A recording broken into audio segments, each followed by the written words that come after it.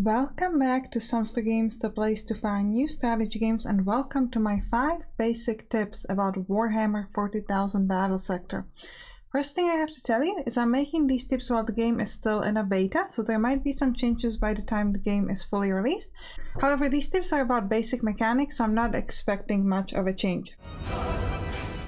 Tip number 1, optimal range.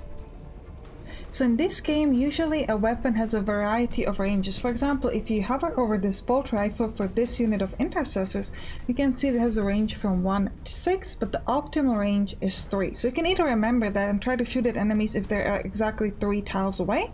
So for this unit, it would be 1, 2, 3 over here. Or you can simply hover over the picture of the weapon and you will see the ranges through these circles. So what are you looking at? What does it mean? Where the circle is the biggest and the brightest, that's the optimal range. So you can see that it's exactly these tiles over here, which are all exactly 3 tiles away from this unit in any direction.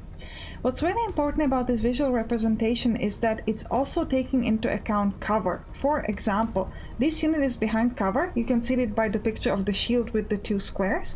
And when you hover over this unit, you can see that this circle is much bigger than this circle. And that's because the cover is taking it into account.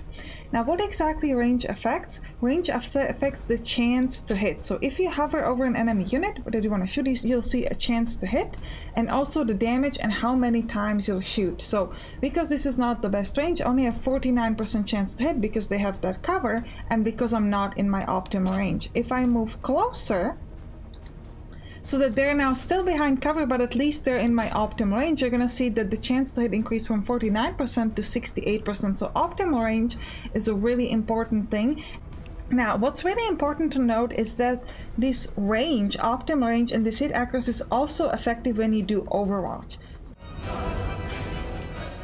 Let's jump to tip number 2, and that's Overwatch. So what Overwatch does is allows you to create a reactive zone to which, if the enemy steps into this zone, you will be able to take a shot and shoot at them. Now, just like with the optimal range, the Overwatch also uses the same setup for your weapon, so it'll have the same accuracy as if you shot specifically. So for example, if you were looking at this unit, we can see we have 66% chance of hitting it, and I set up an Overwatch here, and let's say this unit was in this hex and it came in, I would have that 68% chance of hitting.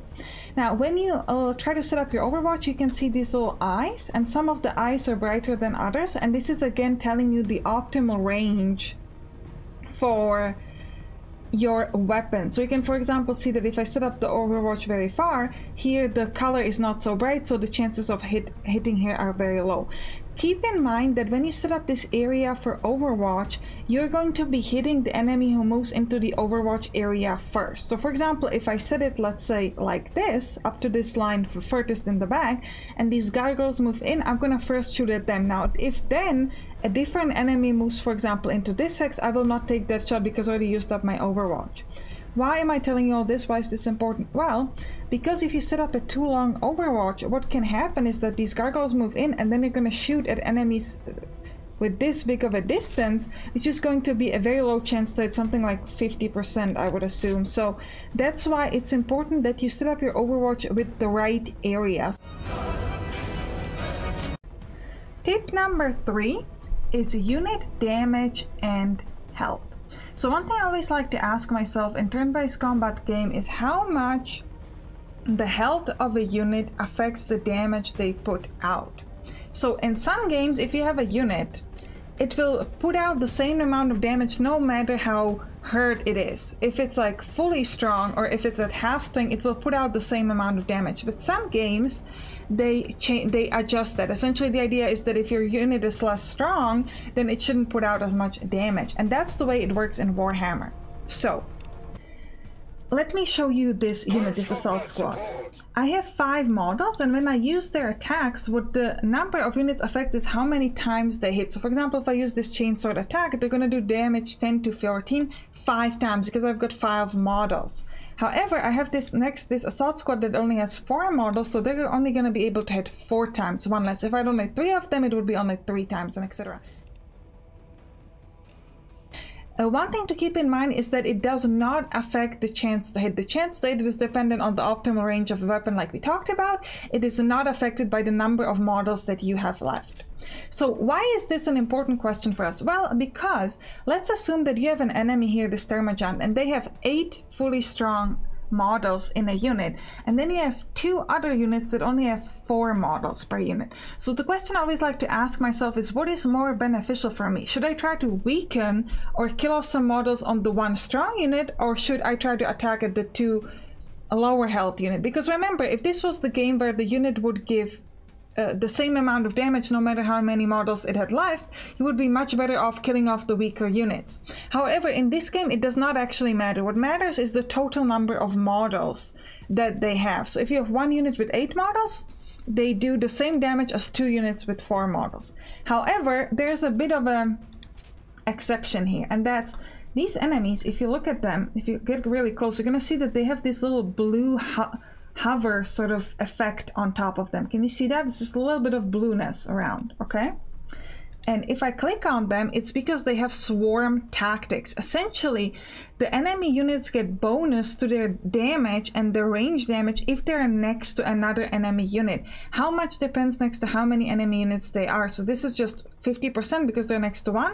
But for example, this unit, because it's next to 3, 1, 2, 3, it will get 150% chance, okay? And that's what the blue glow means. And so this means that you're better off, if you have this 1 unit with 8 models or 2 units with 4 models, you're better off hitting at the units with 4 models so that you can fully destroy a unit so that they do not get the bonus. Because this bonus, it doesn't matter if the unit next to me has 8 models or a single model, if it's almost dead, it's still going to give me the same bonus. Next, we're going to talk about zone of control. So the way the zone of control works is that each unit has a zone of control. And the hex that they're looking at and the 2 adjacent hexes, so this unit is looking at this hex, so their zone of control are these 3 hexes essentially. And what happens if I step simply into the zone of control and then attack them, that's fine. I can step inside here and I'm okay. Or I used Tekmarin Karginox and I stepped inside this area, which is zone of control for this and this unit, and I can stay there and attack them, that's fine. But if you try to move out of the zone of control, they will get an opportunity attack on you. How you can see it? You can see it by this little arrow that will show you that if I try to move the intercessors this way, they will get that opportunity attack on me. There is a way to move out of their zone of control without taking their attack, and that's if you use fallback. So fallback costs you movement points, and essentially it gives you evasion. So it gives you a high chance to avoid the opportunity attack that they will do on you. And then typically once you fall back, you can shoot back at the enemy. Now keep in mind that every unit does have the fallback ability. So with the intercessors, you can see that I don't have it right now, but once I move into the hex, it's going to sort of appear here and you can still use it. So every unit has that ability. You don't have to worry about it. If they have a range attack, of course. Now in practice, I found that if you use the fallback, the enemies typically don't get a very strong attack on you, but if you just walk away, they will be able to take quite a big hit because essentially it's just like a regular attack on them. So keep that in mind. You don't want to step into the zone of control and then step out, because unless you use the fallback. Now keep in mind that the zone of control only applies for melee units, of course.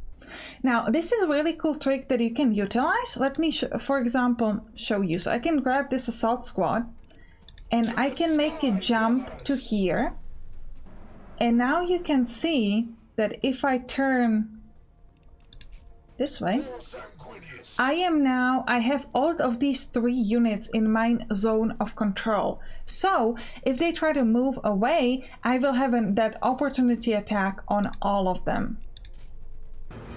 Alright, zone of control attacks, that's exactly why we placed our people here. Oh, I don't think we got a single hit there. But we get multiple zone of control attacks, so that's good. Oh, this was way better. Oh!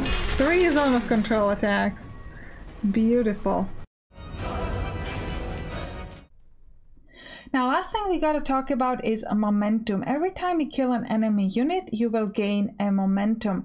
How much momentum you get is dependent on the proximity to the enemy unit. So your melee units will gain more momentum than your ranged units. So for example, you can see that this unit has a momentum of 10, and now once I kill, I will gain an additional momentum. So now I moved up to momentum of 30. If you get to a momentum of 100, you will have an option of Empower or Search. Now right now in the beta, the only option you can choose is Search, which will give you an action point. It's important to know this action point cannot be used to move.